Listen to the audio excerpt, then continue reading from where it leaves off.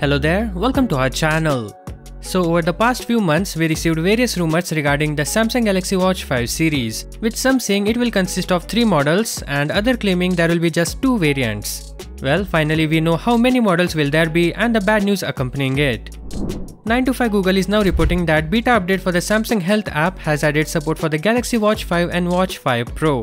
Yes, that's right, there's no information about the classic variant, the one with rotating bezels. Furthermore, leakers have added that they are pretty certain that the Pro model will not have a rotating bezel and that this variant could be very bulky. Well, we understand why it could be bulky. It's because of the massive battery inside the watch, nearly double the size on Pro model. And while this information isn't new, it does corroborate other rumors that have pointed to the exact same thing.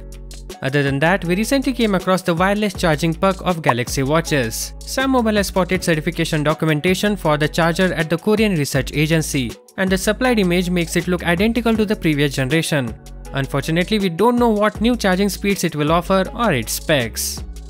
According to previous rumors, the Galaxy Watch 5 Pro will sport OLED display, Wear OS, GPS, IP rating, all the necessary tracking sensors, and skin temperature measurement. Well, it's 50-50. If industry rumors turns out to be correct, the company might not have the technology ready in time for the release of the Galaxy Watch 5 series. Probably around year 2023 we can expect this function. The watch will likely feature a big 572 mAh battery. It is also reported that the Watch 5 Pro will come with a titanium and sapphire build.